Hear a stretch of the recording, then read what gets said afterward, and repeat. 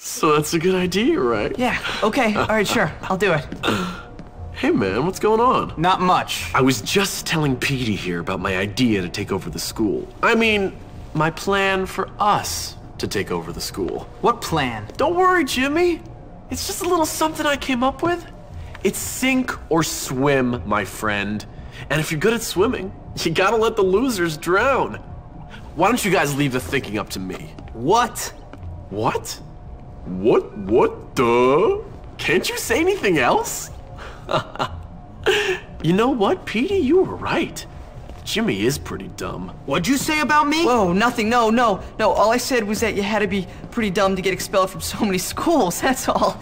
Relax, James. All he said was that you must be dumb. Or maybe you're all messed up because you came from a broken home. What'd you say about me, dwarf? Come on, dude. Chill. No. Gary's taking everything out of context, man. Whoa.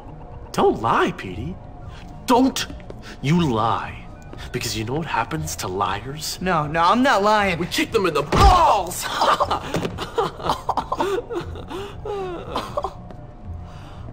Come on, Jimmy, let's go see how good you are with this new slingshot I heard you had. Don't worry, friend. Nothing escapes my notice. I hear everything. You and me, we can do things.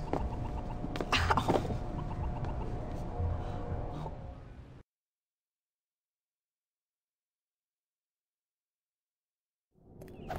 Come on, psycho. This way.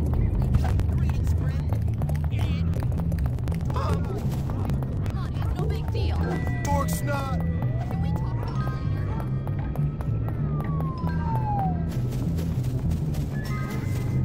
it? Hey, see if you can knock out the windows in that bus. I want to see your long-range skills. See if you can get it with your slingshot. Come on, let's go down to the football field.